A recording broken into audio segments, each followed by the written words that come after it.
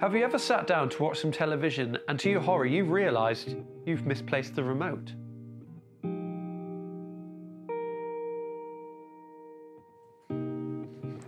Luckily, there is a solution to this. Today I'm going to show you how to swap this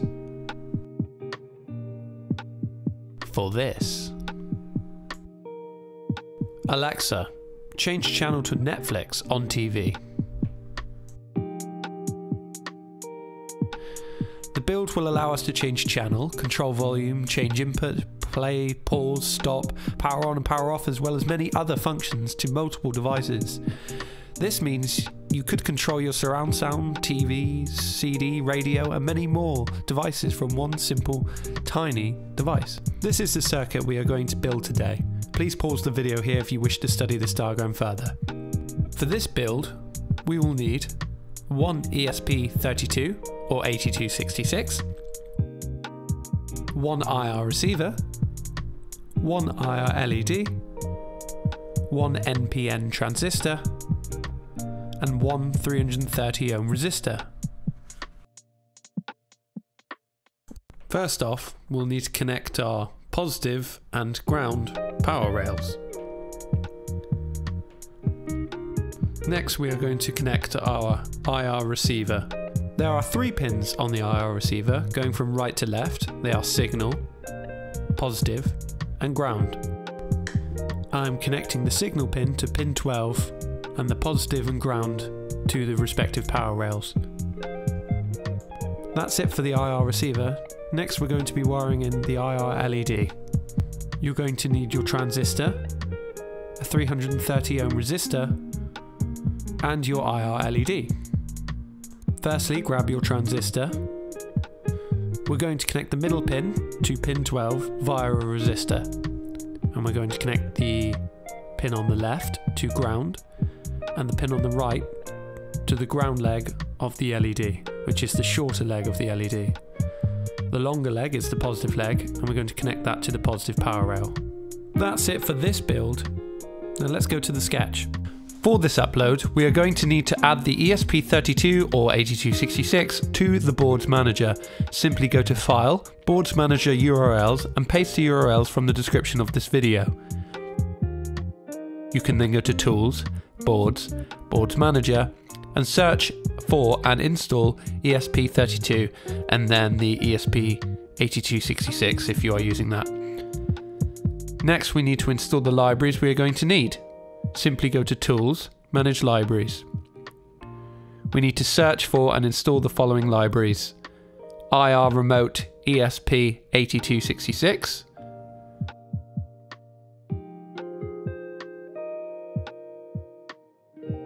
Arduino JSON,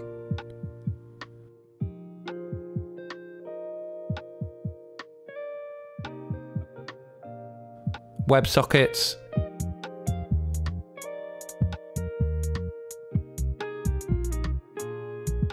and SinricPro libraries. With these libraries installed, you will next need my code, which can be found in the description. Simply download it and open. There are a fair few things that will need to be changed about the sketch in order to make it work with your TV, as not every remote and TV works in the same way. First of all, you will probably need to change the pins to the IR receiver and IR LEDs, as they might be different in your build.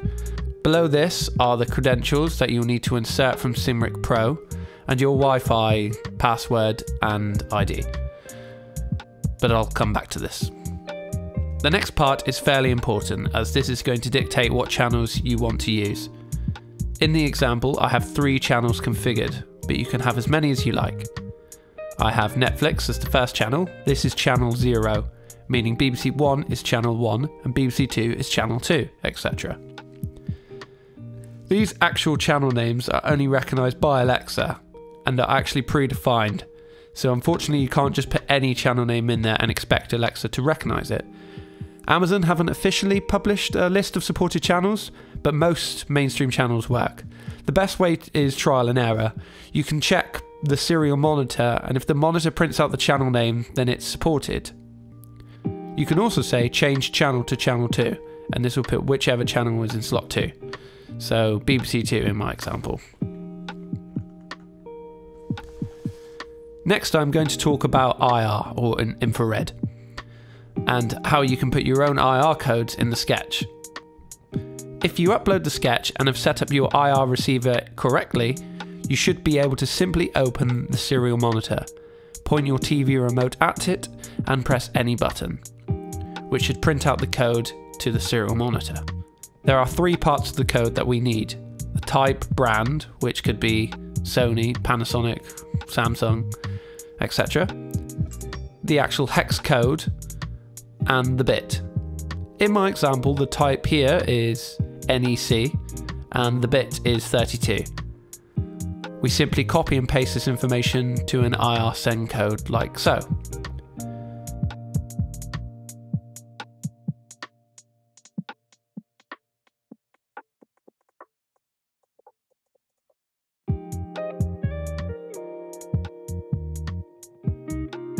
Now, when you adjust the volume via Alexa, this should send whatever IR signal you put in from the ESP.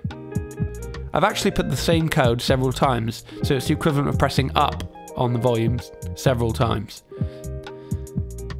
This is basically how all the callback functions work in the sketch, with some very minor differences, which I'll go through. For changing channels, you could put in multiple button combinations. This is particularly useful for things like Netflix, which aren't technically a channel, but an app.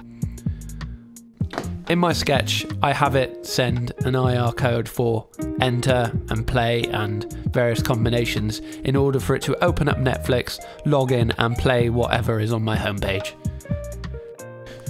As I might have mentioned earlier, you could control multiple multimedia devices from this build and sketch. For example, I can turn on my surround sound speakers with a simple voice command. This works by simply creating 2 devices in SinricPro and using an if statement in the sketch to determine what codes should be sent. For example, in the mute section here, the statement is, if the device ID equals TV ID2, then send these codes. If it equals TV ID, then send these codes. This is very useful as you can combine multiple remotes into one device effectively. The callback functions section dictates what abilities you want each of your devices to have. I have adjust volume, mute, and power for TV2, which is my surround sound system. For my actual TV, my TV, I have them all assigned. Next, I'm going to show you where to get your SinricPro credentials and how to sign up to SinricPro. Once you have gone to SinricPro's website, sinric.pro, you just need to sign up. Once that is done, you will need to get the credentials.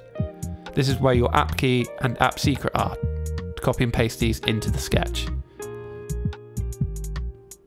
Next, go to devices, click add device, put in the name, so TV or something, put anything in the description, change the device type to TV, leave the key to default and the room to anything you like. Just click next and next. We can now get the device ID by clicking copy here and pasting it into our sketch. If you want to add multiple devices, like I discussed earlier, say surround sound system, a radio or CD player or whatever, you can repeat these steps again and copy and paste as many devices as you wish into the sketch. You can then upload your device and you are done. You can integrate Alexa into SinricPro by simply downloading the SinricPro skill to Alexa. To do this, click Home, Skills and Games, search for SinricPro, and install. You will also need to log into the skill. Once you've done this, it should automatically give you your new devices in Alexa from this point. You can also have a scan for new devices if it does not appear.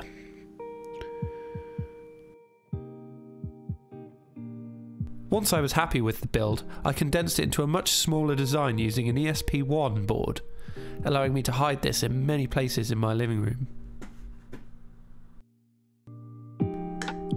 Thank you so much for watching my video.